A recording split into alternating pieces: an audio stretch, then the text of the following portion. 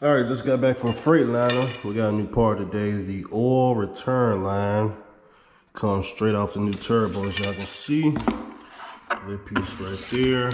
Boom, it's gonna seat in just like that. Ran into the truck. Brand new part. As y'all know, I had an oil leak, and it was my only oil leak on the truck. It was small though, but this is the gasket, the black gasket. All right, so back in the hotel room for the night, as y'all can see, just check in.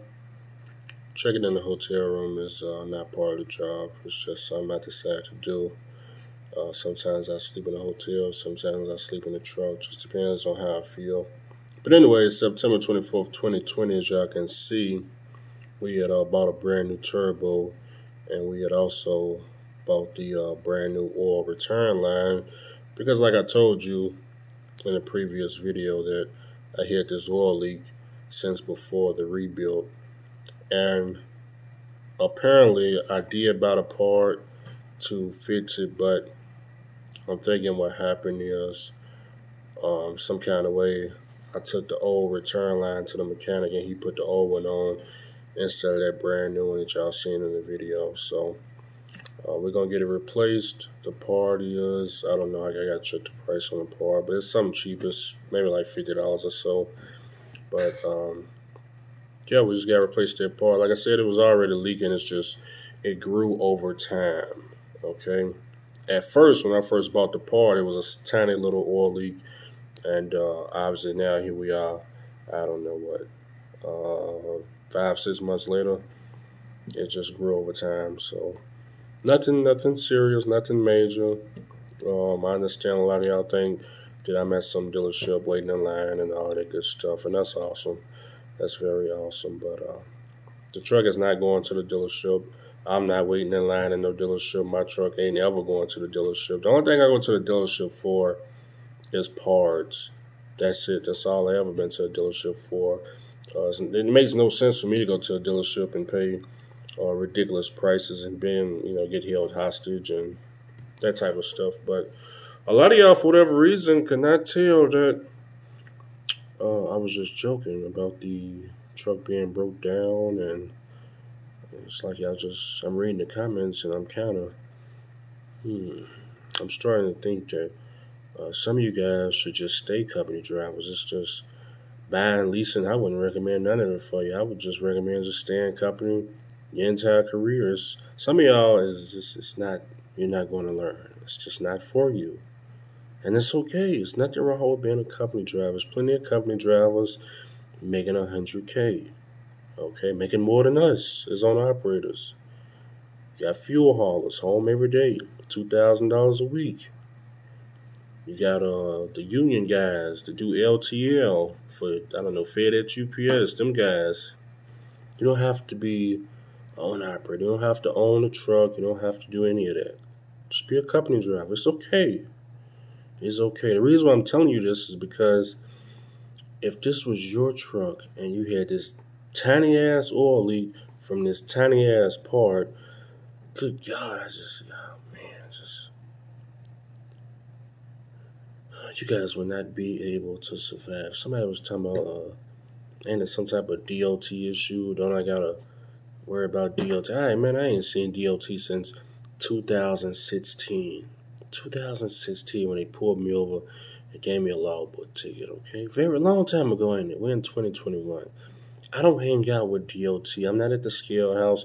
I don't know what they got going on at the scale house. I don't know. I just don't know. Even with hazmat, I wasn't hanging out at the scale house in my $15,000 flat top doing these voluntary inspections, and they never saw me at no scale house. They don't need to. If they want to catch Andrew, I don't make the job easy for them. They got to actually work to find me. Then when they actually find me, guess what? I pass inspection. You know why I pass inspection? Because it's simple. Lights, tires, brakes. Anyways, moving along. Now, what else was I going to tell you about? Oh, I know y'all throwing some type of lease popping bottle celebration. So I'm going to leave my cash out for all y'all that's just feeling so sorry for Andrew. I'm going to leave my cash up. And you just dump all the money you want up in there. I know y'all started some type of GoFundMe. I don't know how much money Josh raised, But I didn't get none of it. So if you actually want to, like, feeling froggy, just come on, put it in my cash up. I take the money now. Don't ask me what I'm gonna do with it now. Just put the money in the cash up. Bitcoin is dropping right now, so we'll be at 54. We're at 54,000 right now. So you go and drop all that money in the cash up, and I can ride the wave back up.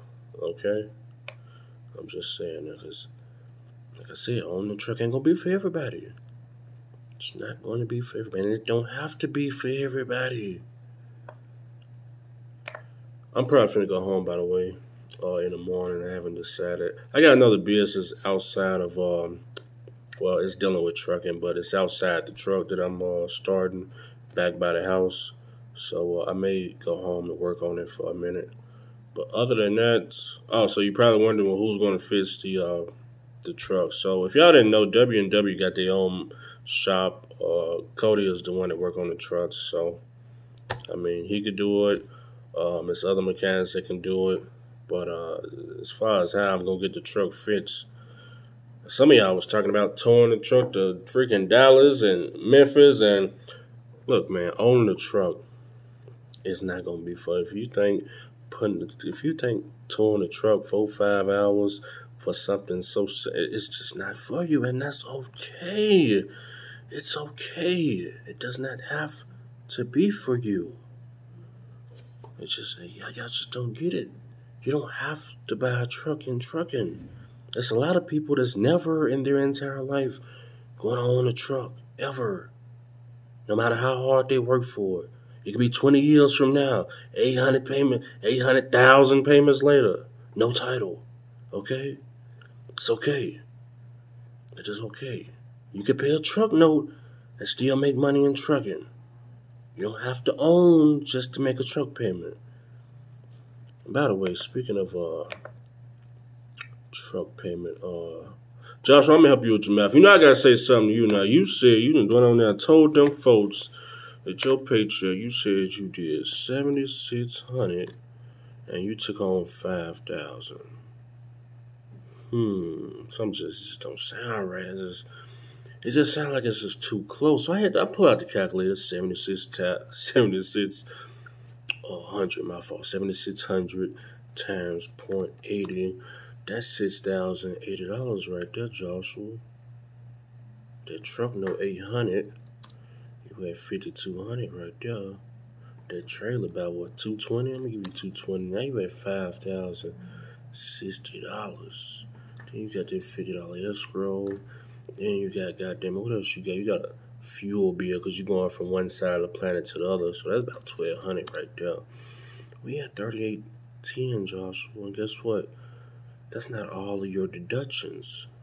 But some guy want you at $5,000. So keep fooling the people. Keep it up. You're doing a good job. They actually believe in you. I don't know why truck drivers can't pull out a calculator and do just the most basic of math problems. I mean, they just don't get no more basic. I mean, god damn, there's no hope for these people. But anyways, enough of all that. All of my paychecks just on the community. You don't even have to add or subtract. You can just read my shit. We can't read your check, Joshua. I don't know. When you gonna send me that one? You said you did like what, 11,000, 9,000 gross. I'm still waiting on that settlement now, Joshua. I'm still waiting. Nah, don't think too hard. I know what you're thinking. If I show Andrew, he gonna know it took me more than 7 days to do it. And don't think like that, Joshua. All I want to do is show the people that you're balling out of control with a lease truck at $800 a week. That's all I want to do. We trying to celebrate over here too. Y'all celebrating the fact that Andrew truck then dripped a dot of oil or something. I'm trying to celebrate that you balling out of control with the lease truck. Come on, man, just send that thing on over, man. Stop giving me all these excuses and don't run me my cash out too.